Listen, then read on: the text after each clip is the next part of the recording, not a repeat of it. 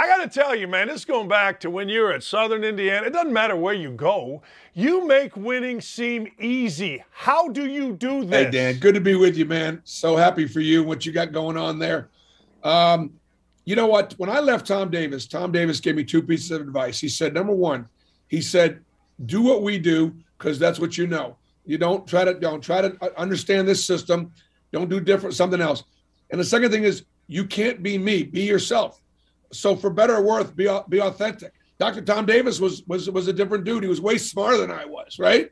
And I've just carried that on. And I don't know that winning's easy. Just surround yourself with great players, great people, a great system.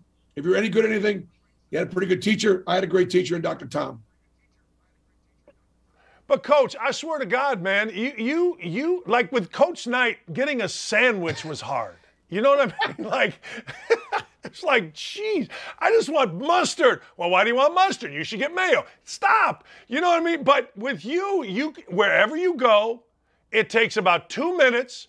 Everybody embraces you. You get players, and you get going. How have you built this particular team? You know, it was interesting, Dan. We were the youngest team in college basketball last year, and then we had two guys leave and go one and done. JT Thorne, Sharif Cooper, and the roster was really, really thin.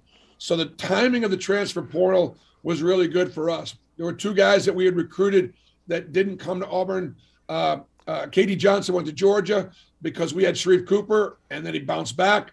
And then Walker Kessler, who Steven had done a great job recruiting. Walker broke our heart, went to North Carolina. Hard to say no to the Tar Heels and Roy Williams. But after a COVID year and not playing a whole lot, he comes back. And, you know, a great example of just ending it the right way.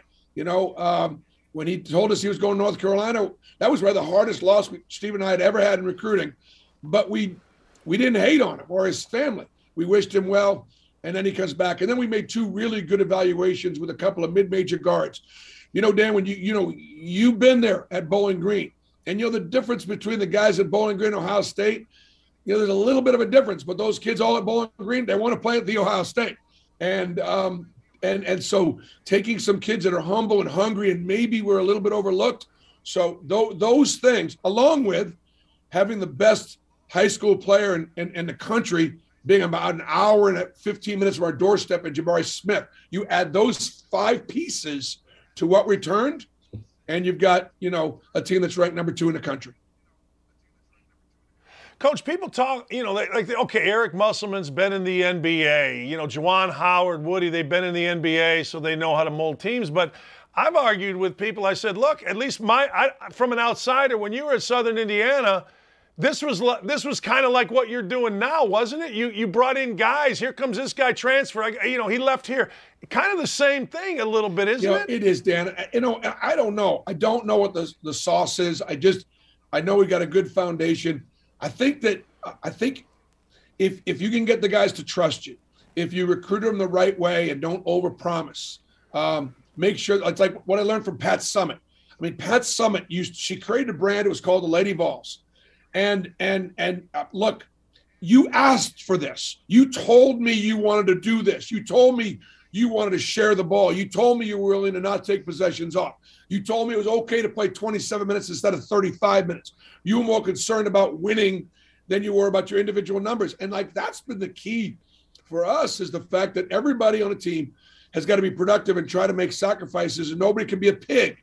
And you know what? There's plenty of food for all of us.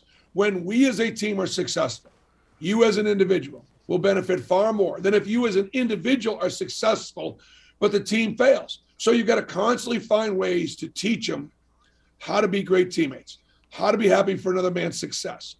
And I'm going to just tell you right now, if there was a secret sauce in constructing Auburn basketball, it's truly a God thing.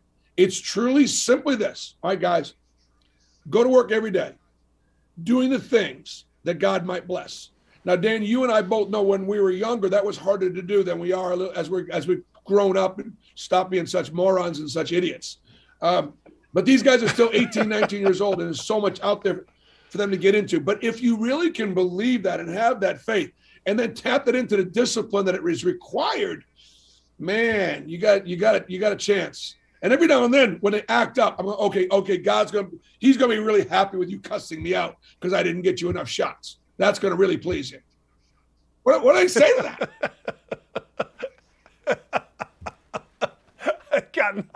Hey, they got nothing. What are some of the methods that you use?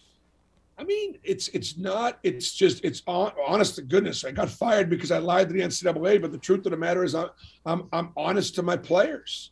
I mean, to just try not to listen.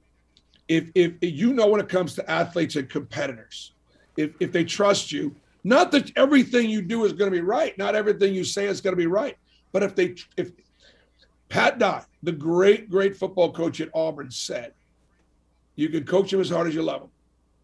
And if the kids really do believe that you care about them and you want what's best for them and you want them to individually, be successful. It's like when I tell my guys, if you got a chance to go to first round, you don't need to leave, but you need to get the hell up out of here. And our fans would say, what are you doing? You could get him for another year. I said, you know what? He's got a chance to be, he's going to be. Now, if a guy's going to bump down the second round, I don't like that move. Because I do know that when a general manager, director of player personnel, puts his name on a guy in the first round, he's going to do everything he can to make that decision work. The second round guys, they got to fight up to the G League. They got to fight up the hard way. I don't necessarily want that for my guys, especially if they can improve their draft status. So when you're pushing them out the door sometimes, it demonstrates to the rest of them, you really do care about us as much as you care about your own success.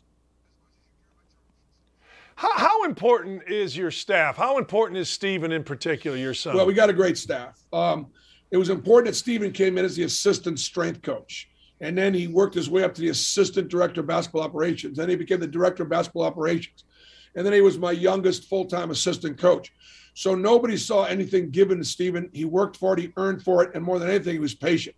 I think the other thing, too, he's benefited tremendously by being on a staff with guys like Wes Flanagan, a KG veteran, or Ira Bowman came from the East Coast. It was an Ivy League guy, and the other guys that I have on my staff, and we've all grown and gotten better. I trust my coaches to do their job and put them. I empower them, and I listen to them. And together we you should see our when we get ready for making a game plan. We're in the office and we're arguing with each other about what to call, what defenses, what's going to work. But once we leave that argument, we're all on the same page and we go make that thing work. Hey, Joby all said this. This is good. Joby all said this. Joby all said, it's not my job to make every right decision, but it is the players and the assistant coach's job to make my decisions work. If you break a huddle, and I've called this really crappy play to get us a basket, and everybody leaves the huddle going, jeez, what are we doing that for? We should be doing this or this or this. We got no chance. We got play work. Right.